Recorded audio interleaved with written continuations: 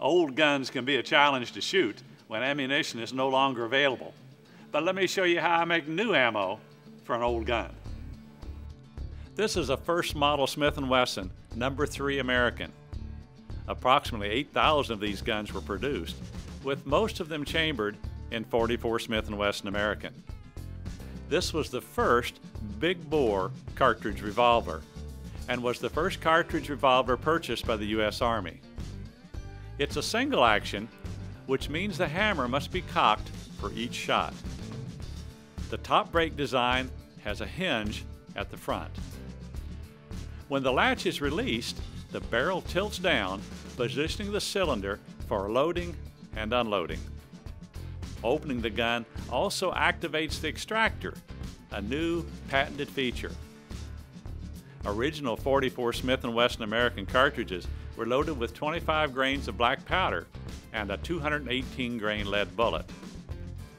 The bullet is of a heeled design and outside lubricated, with only the heel portion inside the case. The most commonly encountered heeled bullet found today is the .22 long rifle. The .44 Smith & Wesson American was one of the earliest American centerfire cartridges and the forerunner of the .44 Smith & Wesson Russian. Since components for the .44 American are long obsolete, I'll have to make the brass from another cartridge and cast my own bullets. Here is a mold from Buffalo Arms that casts the proper heeled bullet design. These bullets are cast from a fairly soft lead alloy.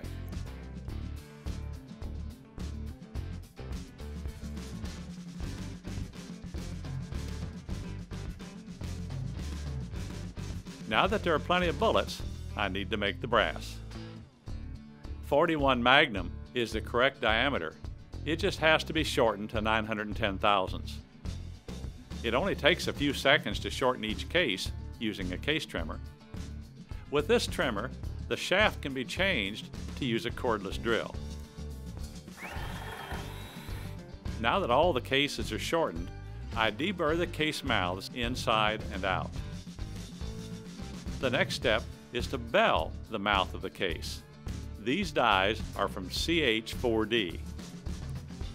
This belling die puts a tiny flare in the case mouth and allows the bullet to start easily without damaging the bullet or the case. Large pistol primers are required here. The grooves on the flipper tray turn all the primers open end up. I use the press to seat the primers, making sure they're fully seated with the surface of the primers just below flush. I can also use a hand priming tool, again making sure the primer is fully seated. The original cases were loaded with 25 grains of black powder. Several methods can be used to measure the powder. For high volume, I like to use a measure specifically designed for black powder. A small adjustable measure could also be used, but for this project, I'm going to dip the charges using this Lee dipper set. Checking the enclosed chart, the 1.3 cc dipper is the right choice.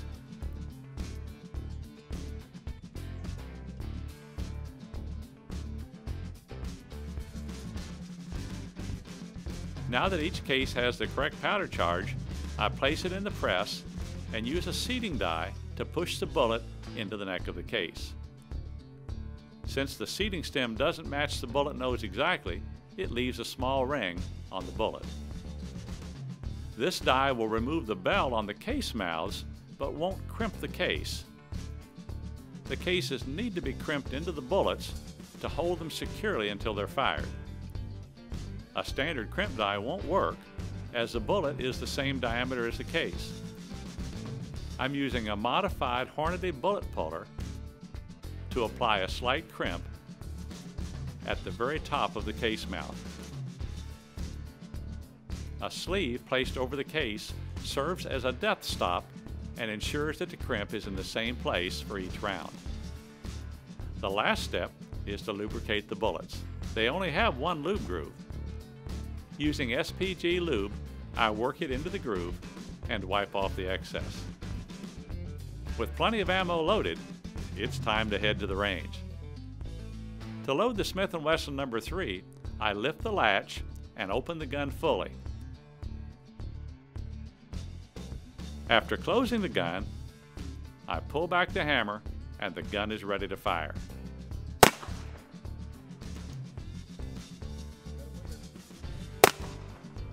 To unload, the hammer is pulled to half cock and the latch is lifted. As the gun is opened, the extractor raises, pulling the fired cases from the chambers. Shooting old guns is a lot of fun when you reload for them.